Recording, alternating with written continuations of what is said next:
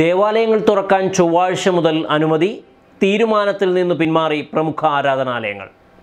Lockdown ഇളവിൻ്റെ ഭാഗമായി ആണ് ചൊവ്വാഴ്ച മുതൽ ആരാധനാലയങ്ങൾ നിയന്ത്രണത്തോടെ തുറക്കുവാൻ കേന്ദ്ര സർക്കാർ അനുമതി നൽകിയത്.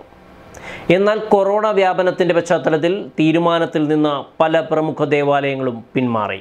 ലോക്ക്ഡൗൺ ഇളവുകൾ ആരാധനാലയങ്ങൾ കൂടി ബാധകമാക്കിയതോടെ ചൊവ്വാഴ്ച ഇവ തുറക്കാനുള്ള തീരുമാനത്തിൽ ഭിന്നാഭിപ്രായം ഉണ്ടായിട്ടുണ്ട്.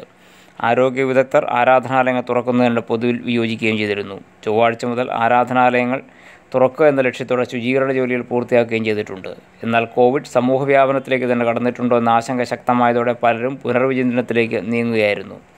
തുറക്കുന്നതിനു വേണ്ടി എല്ലാ തയ്യാറെടുപ്പുകളും പൂർത്തിയാക്കിയ തൊടുപുഴ ശ്രീകൃഷ്ണസ്വാമി ക്ഷേത്രം ചൊവ്വാഴ്ച മുതൽ തുറക്കേണ്ടെന്ന തീരുമാനത്തിൽ ക്ഷേത്രോപദേശക സമിതി എത്തിച്ചേർന്നു. കോതമംഗലം രൂപതയുടെ കീഴിലുള്ള പള്ളികൾ ചൊവ്വാഴ്ച തുറക്കില്ലെന്നാണ് വിവരം.